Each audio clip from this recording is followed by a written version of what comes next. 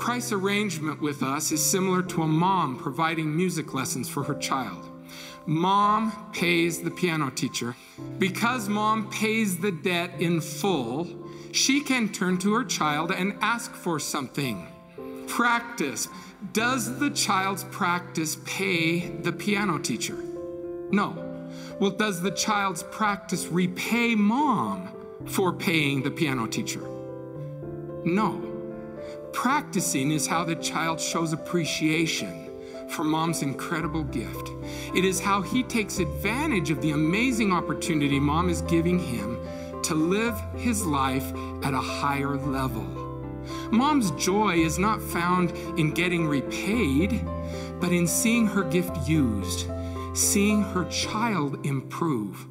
And so she continues to call for practice, practice, practice.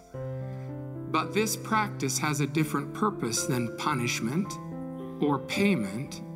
Its purpose is change. Christ's grace is sufficient to help us in that process. Brother Wilcox, don't you realize how hard practice is? I'm just not very good at the piano. I hit a lot of wrong notes, and it takes me forever to get it right. Now wait, isn't that all part of the learning process? When a young pianist hits a wrong note, we don't say he is not worthy to keep practicing. We don't expect him to be flawless. We just expect him to keep trying. Perfection may be his ultimate goal, but for now, we can be content with progress in the right direction.